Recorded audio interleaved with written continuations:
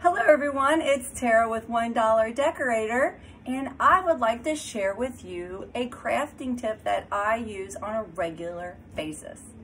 So let me tell you, I was doing a live craft and I was fumbling all around, and this wonderful follower suggested this to me, and now I use it all the time.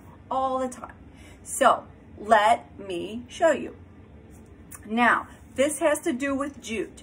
Jute or hemp string, anything that you are threading, okay? There's different gauges, you know, there's thickness of the jute. This is kind of a thicker jute.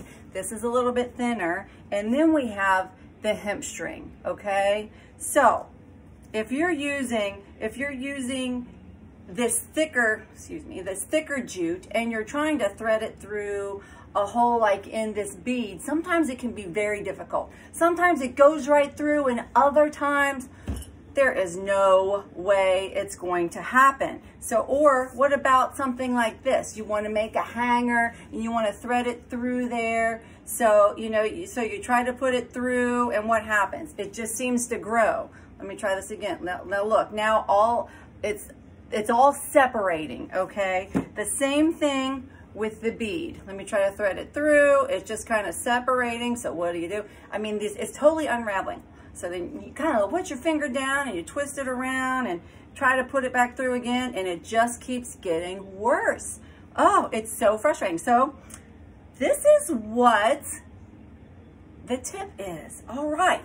So take your glue gun right on the very tip that you want to thread through the hole, and you put a little bit of hot glue on there, okay? Now you're gonna let it cool down for just a minute, okay? Let it cool down so you don't burn your fingers.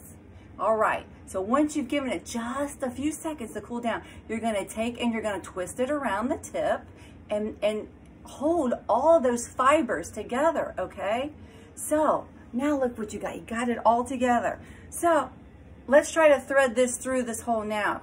You guys, it goes right through. Look at that. No problem at all. I mean, boom, boom, boom. It just keeps going. If you need to add more, you know, glue like this kind of frayed again, you can do that, okay?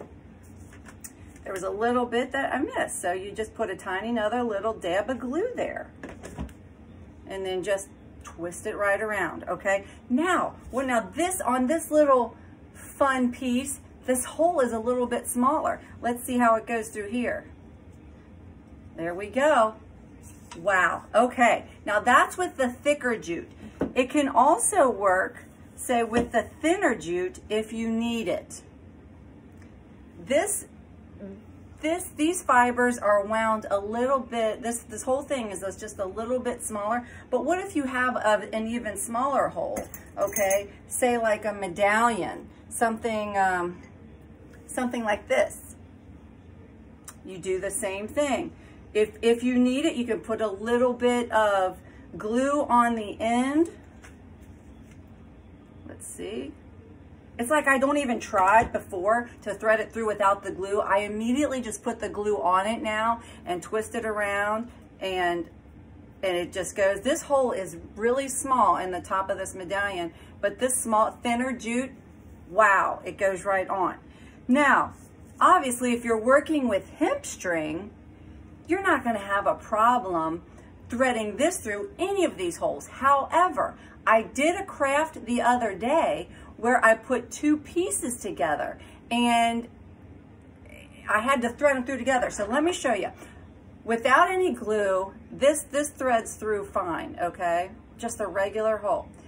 However, if I want to put these two ends together and thread them through at the same time, do the same thing. Put a little bit of glue right there on the ends. Let it cool down.